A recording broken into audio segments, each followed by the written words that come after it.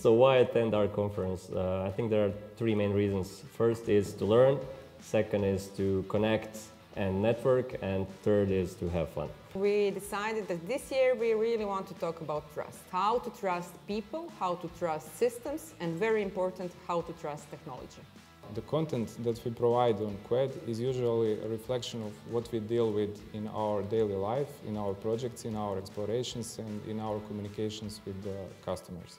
I think it's a great opportunity to connect with people, to share what you have, to share your knowledge, your challenges, and to get solutions to that. On QED, we'll focus mostly on cloud-native, microservices and DevOps, and we will have some of the leading authorities in this field in our industry.